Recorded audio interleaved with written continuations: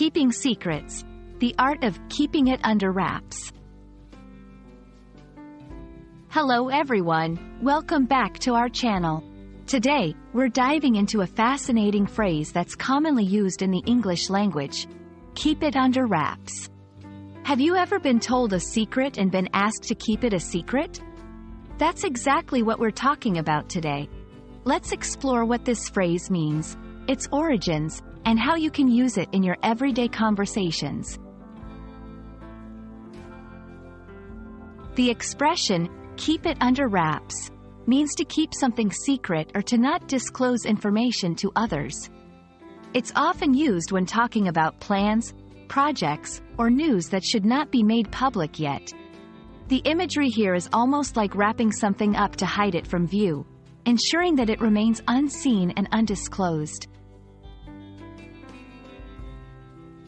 The origins of keep it under wraps are quite interesting.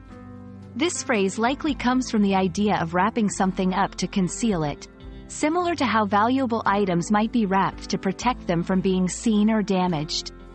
Over time, this concept of physical protection transformed into a metaphorical one, referring to the protection of information from being exposed.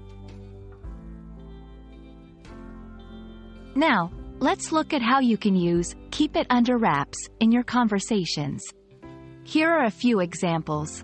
We're planning a surprise party for Sarah next week. Can you keep it under wraps? The company is developing a new product, but we need to keep it under wraps until the launch. I heard some exciting news, but I've been asked to keep it under wraps for now. These examples show that you can use the phrase in various contexts, whether it's a personal secret, a professional project, or simply exciting news that's not yet ready to be shared. To expand your vocabulary, it's helpful to know some synonyms and related phrases. Here are a few. Keep secret, stay hush-hush, zip your lip, on the down low. Using these phrases interchangeably will not only enrich your English but also help you understand more nuances in conversations. And that's a wrap on Keep It Under Wraps. We hope this video has shed some light on this intriguing phrase and how you can use it to communicate more effectively in English.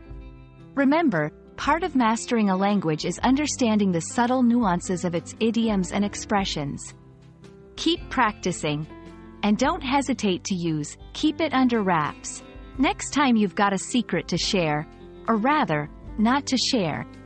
Thanks for watching, and we'll see you in the next video.